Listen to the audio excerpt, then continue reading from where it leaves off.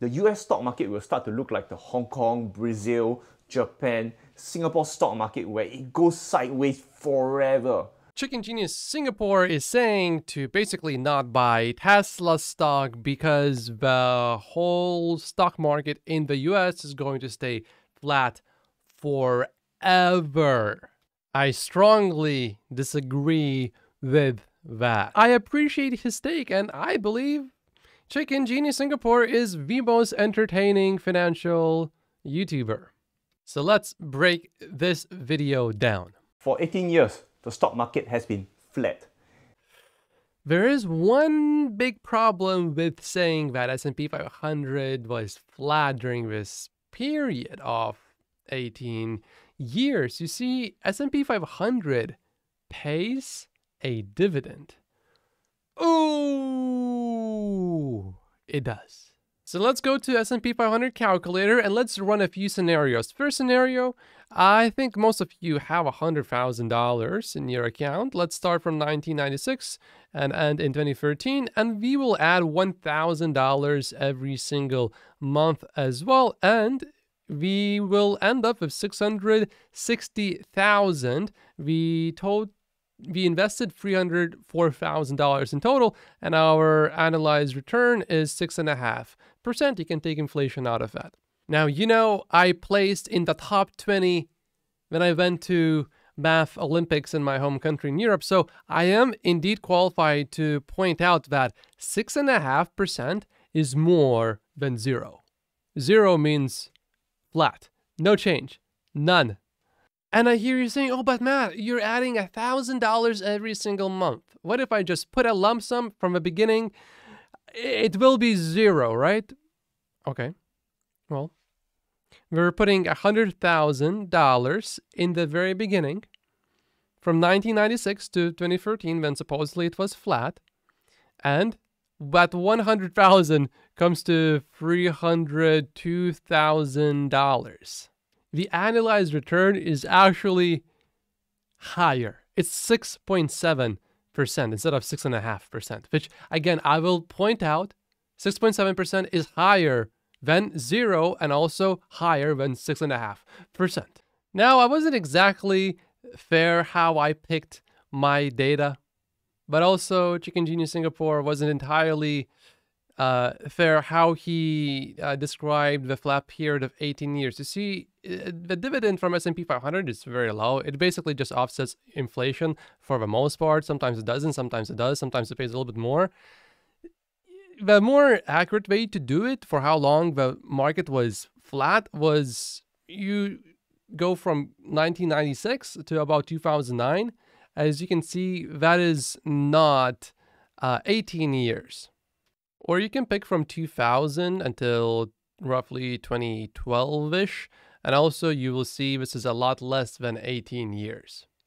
And how will your return look like during this bad period? So 2000 to 2012, we start with $1,000, the dollar cost average, which is the best practice like always. And we end up with almost 5% return. Still not bad. I mean, clearly it is not flat. If you do a lump sum, basically at the worst possible time, then during this period, you will basically just match inflation. This is why you want to dollar cost average. Also, from 1995 until 2000, S&P 500 more than tripled in just 5 years. That is ridiculous. So you can easily also make an argument that it's not so much that the stock market, S&P 500 in the US, just stayed flat. It's also that it went way too high, way too quickly in a very short period of time, and then it just got stuck in there because it grew way too fast before, and it took some time to go through that. Then I use a logarithmic scale, which changes how everything is displayed. It gives you a much more accurate picture of what actually happened. And you can see that S&P 500 really got ahead of itself starting from here to about here. And when you look generally, you could almost put a straight line like that.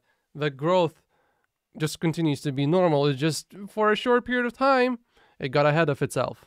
It wasn't flat. This is the dot-com bubble and this is the housing bubble.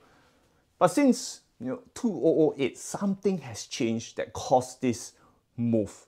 But then again, when you put this on a logarithmic chart, you don't really see much of a change.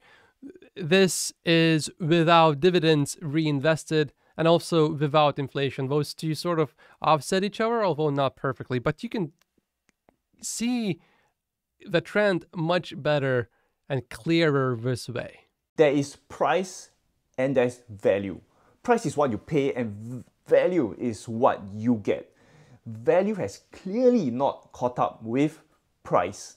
While many stocks indeed will be overpriced, especially as interest rates go up, many of them will keep going down. But Tesla, I believe personally, is in a great situation because earnings per share keep increasing. So even if the whole market goes down, and assuming that Tesla's earnings per share keep increasing a lot, at some point, the stock price will have to, I believe, stop dropping. And then it will keep going up, in my personal opinion, not financial advice, to catch up with earnings per share eventually. If the interest rates are going to be high, of course, the PE multiple is not going to be as high. But still, this cannot continue forever, where the earnings keep increasing and the stock price is going down. Look at S&P 500 earnings. In the year 2000, it was close to 100, and they doubled by the year 2020, roughly. And during the same period, the price of S&P 500 more than doubled.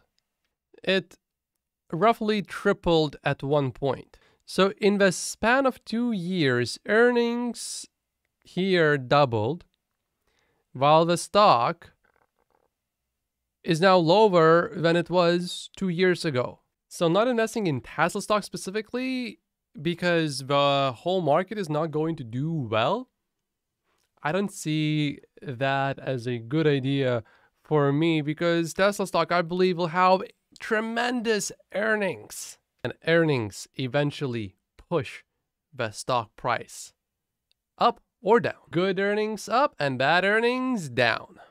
I certainly do not expect S&P 500 to 10x its earnings in the next 10 years. I mean, looking at history here, if we just double earnings in 10 years, that's pretty good. For Tesla, we doubled really fast. This is all in just 2 years. And I personally believe that we can keep doing this over and over and over and over again. So not investing in Tesla stock because the market is going to have a bad time for 10 or 20 years doesn't matter. Tesla stock is very different from all other stocks. So if QE doesn't start again, which I'm pretty sure it won't because of the Fed mandate, unless something cracks, the US stock market will start to look like the Hong Kong, Brazil, Japan, Singapore stock market where it goes sideways forever. I'm not interested to fight the Fed, and until they start printing again, I choose to spend my time to learn, pick up a new skill. Go to the gym, go for more dates, whatever. When you look at the logarithmic chart, still I am not so convinced that this is going to be the end.